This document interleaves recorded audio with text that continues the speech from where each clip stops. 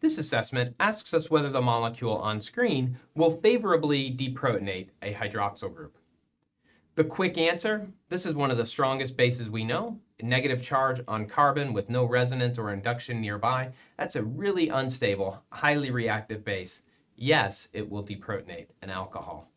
How can we do that quantitatively? Well, I've shown on screen this hypothetical equilibrium where we have this base reacting with ethanol as our representative alcohol to give butane plus ethoxide. And we can calculate KEQ for this reaction using the pKa values. The pKa of ethanol is around 16. The pKa of butane is around 50. With those pKa values, we see that the strongest acid is the alcohol on the left. The reaction will certainly be favored to the right, again, answering that question. We can answer it quantitatively with doing our math. 16 minus 50 is going to equal negative 34, which we know is equal to the negative log of KEQ.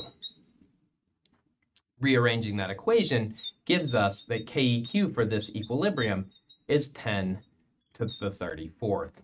So just as we expected it from the beginning, this is a really strong base. Calculating the equilibrium constant shows that this is a reaction that is heavily, heavily, heavily favored to the right. This base will favorably deprotonate an alcohol.